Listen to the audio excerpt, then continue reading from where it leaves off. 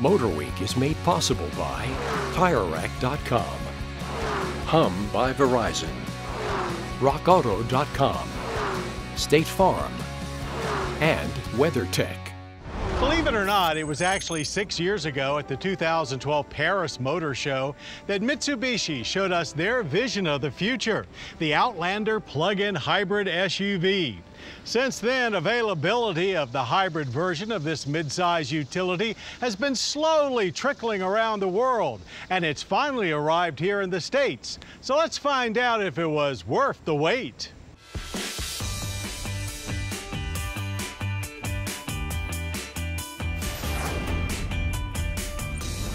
Considering that Mitsubishi is currently boasting a mostly all-utility lineup, it makes sense that their most advanced plug-in would be based on a crossover, thus the 2018 Mitsubishi Outlander PHEV. But they've done much more than just tack an electric motor and battery pack onto their Outlander. As you may remember, Mitsubishi was actually one of the first to have a full EV on the streets in the US, with the tiny iMeV in 2011. And it remains the least expensive EV to date as well. The Outlander powertrain starts with a 2-liter i4.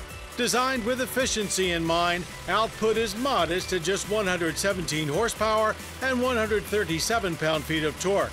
It works with a unique single-speed reduction gearbox. Adding to it are a pair of 60-kilowatt electric motors, one located on each axle, giving the Outlander a 2-motor all-wheel drive system. And again, Mitsubishi is no stranger here either, having earned accolades for their all-wheel drive systems in both rugged off-roaders as well as in performance machines with many generations of rally racing-inspired Lancer Evos. The 12-kilowatt-hour battery pack offers a 22-mile EV-only range, a few less than the Kia Niro PHEV we tested a few weeks back, though that, of course, is front-wheel drive only. The Mini E-Countryman, with a similar all-wheel drive arrangement, has just 12 miles of EV driving, so it's squarely in the game. In operation, the Outlander is more similar to the Chevrolet Volt than a typical hybrid, as it wants to be an EV as much as possible, and uses the gas engine more as a generator to charge the battery, seemingly only applying engine power to the wheels when it's absolutely necessary. Otherwise, behind the wheel, the Outlander PHEV drives like a usual hybrid, but with very quiet operation of the powertrain as well as the entire vehicle. NVH is noticeably improved over the last gas-only Outlander we tested. You can drive it around like a normal vehicle without really even thinking about where the power is coming from. Though due to battery charging efforts, engine noise doesn't necessarily correlate to throttle input. Or with 3 drive modes to choose from, you can opt to save EV mode for when you want to use it or prioritize battery charging.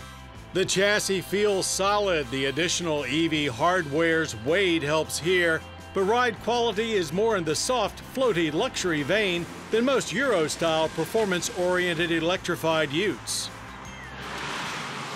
None of that seemed to hinder it at our test track, however. Steering was light and fairly quick, and the Outlander seemed eager to give us all it had. Understeer arrived gradually and was very predictable.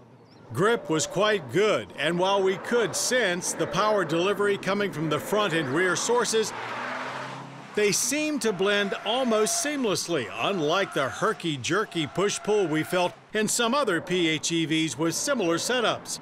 It was much more fun here than we expected. And it's quick off the line, initially aided by the electric boost. But then, just as quickly, it settles into a mild progression of power, taking us a lengthy 9.7 seconds to hit 60. For the 17.5 seconds of wide-open throttle that it takes to complete the quarter mile at 80 miles per hour, the engine really sounds strained, like it's been forced to work overtime and is very unhappy about it. Mitsubishi's graphics designers put in some extra hours as well, applying a considerable amount of decals and badges just about everywhere on the vehicle. Now, we could certainly do without all of the extra cries for attention, but otherwise the Outlander is a very nice modern-styled utility. Inside are unique gauges and displays, of course, and what appears to be large shift paddles. They're actually adjusters for the amount of regen braking you want. Government fuel economy ratings are 74 combined for the MPGe and 25 combined overall. We averaged a very good 34.8 miles per gallon on regular gas. The energy impact score is quite good, using just 6.8 barrels of oil annually while emitting 2.9 tons of CO2. Pricing starts at $35,590, though depending on your situation, tax incentives could bring that down to just under 30 grand. Up-level GT trims start at $41,290. Since Mitsubishi doesn't really have any big sellers these days, it's hard to see the 2018 Outlander PHEV going gangbusters in a crowded crossover market. But they really do have a good thing going here, and it's certainly great to see that they finally look to have a solid plan going forward. Here's hoping we see more of this from Mitsubishi, no matter how long we have to wait.